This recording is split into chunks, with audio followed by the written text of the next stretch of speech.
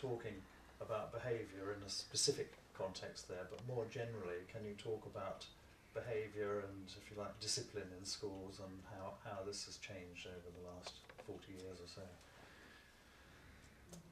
There still is discipline in schools, of course there has to be. In some cases you don't have the same support from parents that you.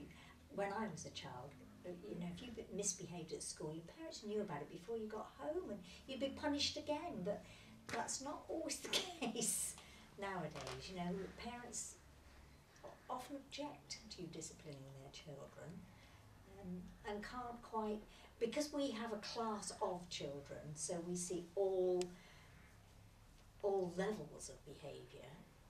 They're only dealing with one child or two children, and perhaps what to them is bad behaviour is quite different from what we feel is bad behaviour. And also I think children are entertained quite a lot, so it's quite difficult to listen to an adult trying to teach you something, and even harder to have a go yourself. So there aren't huge discipline problems.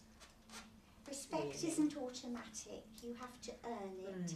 And so in a secondary school, some teachers will have no discipline problems at all, and others will have grave discipline problems, even with classes where there's no particular reason why this should be so. You have to learn your craft, and until you learn to stay on the bicycle upright,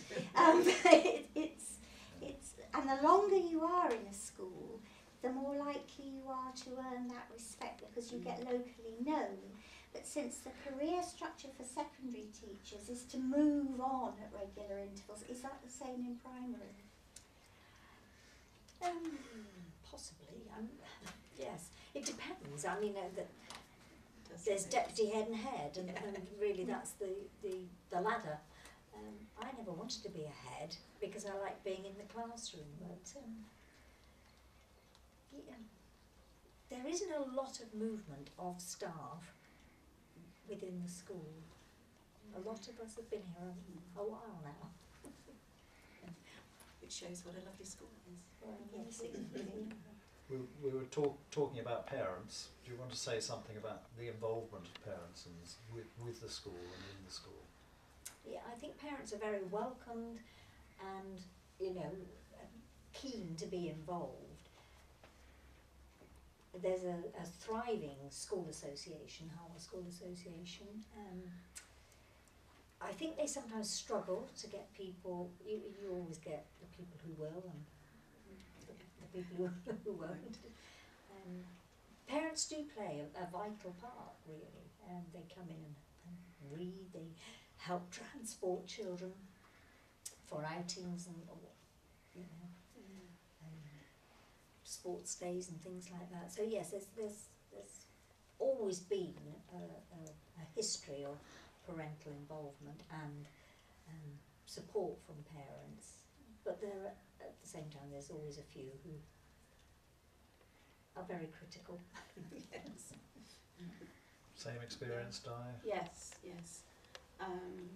We would run, and still now we run I organise a trip to the garden centre to go on the train, the little train up at the garden centre, and you know, Sarah would just send out a letter saying that we're going to go and we need transport, and we're always inundated with mums that will help.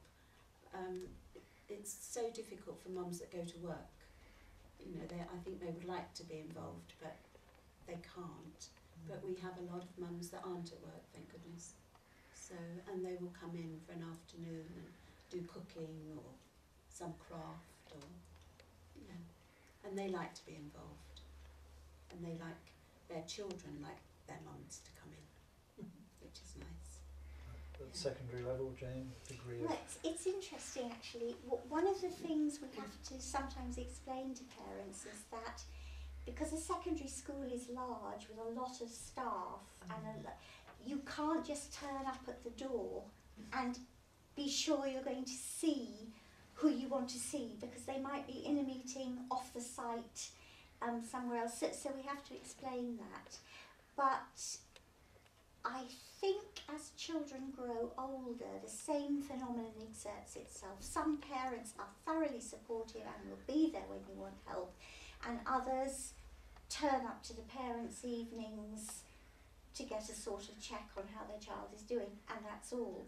And the ones who really worry you are the ones who don't even turn up to parents' evenings, and you try very hard to get hold of those.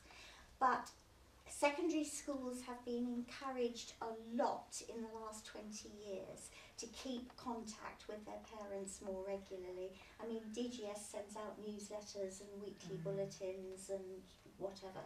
And the internet helps as well, because you can log on to a site, find the name, find the email address, which is very helpful. So I think parents are being encouraged, but of course the parents are busy and working as well, so it's quite difficult.